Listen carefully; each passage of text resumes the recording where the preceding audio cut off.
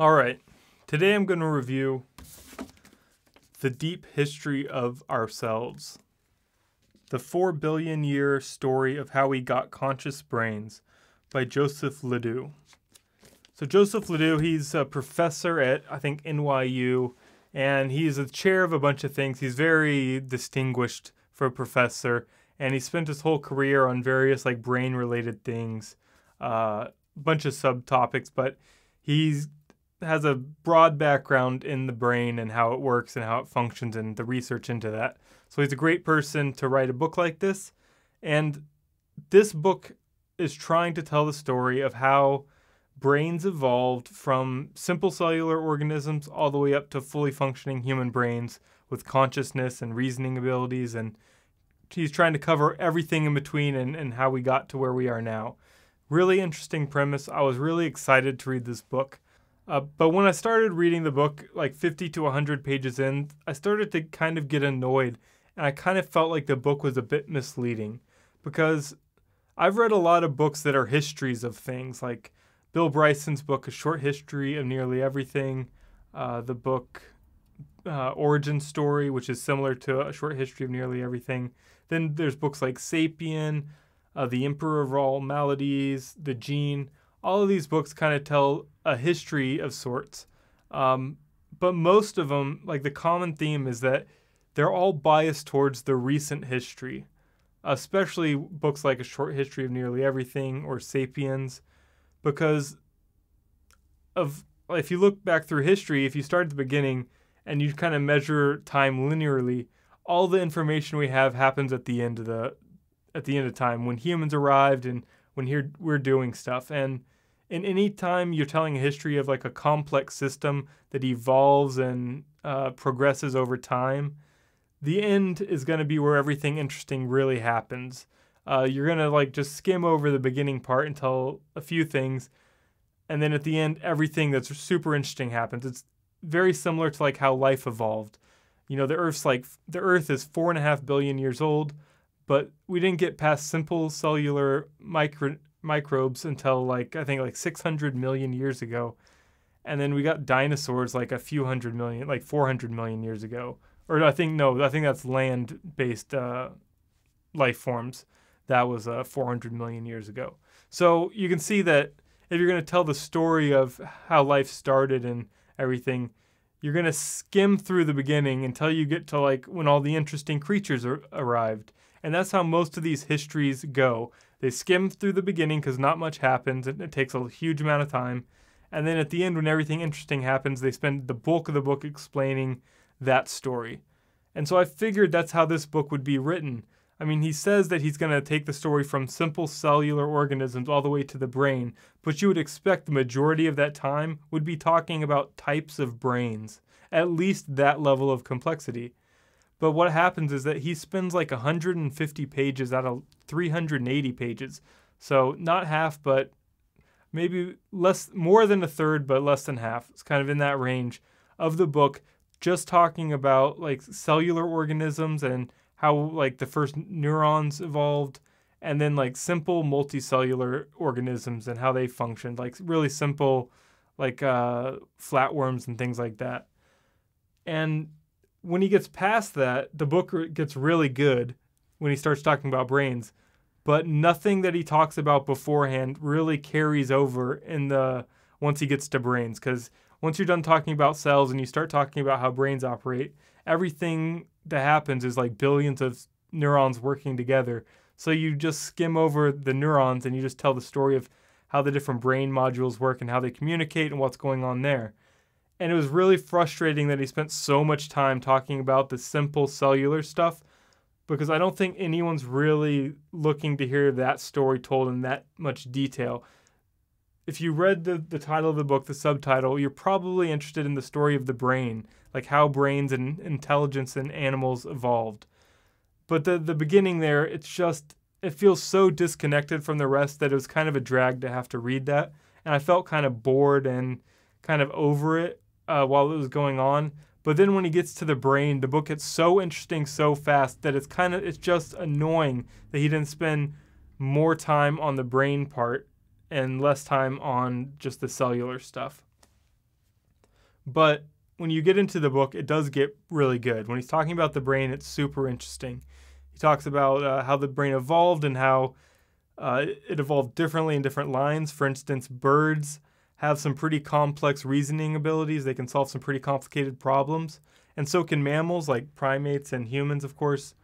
But the two lineages, they separated before either of those features evolved in any line. So birds and mammals split before either birds or mammals had those complex brains, but they both ended up evolving complex brains in their own ways. So telling that story and giving a lot of color and nuance to all these differences was really interesting. And then talking about, we can think about consciousness and like dogs and cats, like animals of that sort that seem to have emotions, like the way they act. They have behaviors that we attribute to emotions, but we actually don't have that much information that they're consciously experiencing these emotions. And so he spends a lot of time trying to like cut through the misunderstandings in that field and really give a scientific view of what's going on. And that whole part of the book was really great. It's maybe 175 pages of the book out of a 380-page book. And I'm disappointed that that good part of the book wasn't the whole book. And so the beginning, 150 pages of the slow cellular stuff, and then 175 pages of good stuff. Then right at the end, the book makes another weird change. So up until the very end of the book, everything's like what happened and how it worked.